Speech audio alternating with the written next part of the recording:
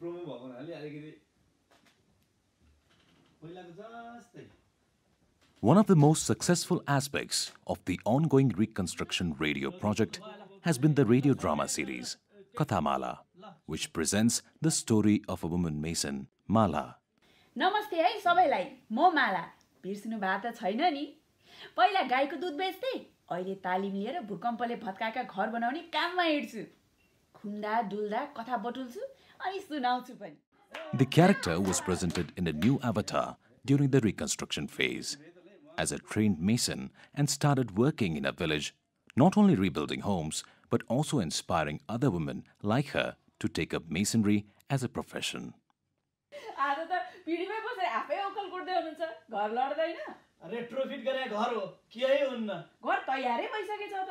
कम खर्चमा घर सुरक्षित बन्यो भनेर बुढा मक्ख छन्.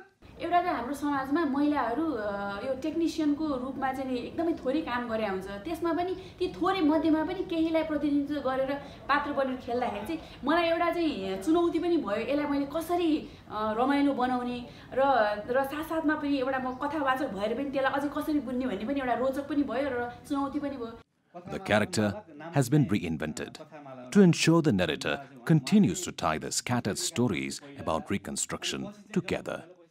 यो पहिलो र दोस्रो फेजमा एउटा चुनौती जस्तो पनि त्यो सुरुमा गर्दाखेरि यो 5 मिनेटमा सबै कुरा रमाइलो तरिकाले कसरी प्रस्तुत गर्ने अनि मान्छे हिँड्दै टक्क रोकेर सुनोस् भन्ने कसरी यसलाई बनाउने भन्ने चुनौती थियो. र पछिल्लो यो तेस्रो चरणमा आउँदाखेरि हामीले आफूलाई धेरै खार्न पाएका छौँ र सिक्न अझै पनि बाँकी छ. र यो एउटा भनिन्छ अङ्ग्रेजीमा sweet things always comes in small packages भने जस्तो मिठो कुरा सानो प्याकेटमा आउँछ अरे, त्यसै कथामाला पनि एउटा मिठो प्याकेट बनेको छ भन्ने चाहिँ हामीलाई आश लागेको छ. Voices and stories of affected communities will be extensively included in our radio programs as these have inspired and empowered people to recognize their own circumstances and enable them to act. यो retrofit गरे घर हो. हो बाबु, मैले के भन्छ त्यो रेट्रो भन्न नजानेर नयाँ नै भने कि. The production of KathaMaala is done jointly with Radio Nepal, which has also been an opportunity for BBC Media Action to support and strengthen the state broadcasters' capacity. Sound इफेक्ट्सहरुको हिसाबले पनि अब यो BBC सँगको सहकार्यमा चाहिँ धेरै इफेक्टहरु लाइभ इफेक्टहरु राख्ने भएको भएर झनै अलिकति त्यसले नेचुरल चाहिँ इफेक्टहरुले गर्दाखेरि झनै राम्रो चाहिँ लाग्यो मलाई. यो आत्मालाई त Practitioners from Radio Nepal have said they have increased capacity to produce radio programming on reconstruction themes.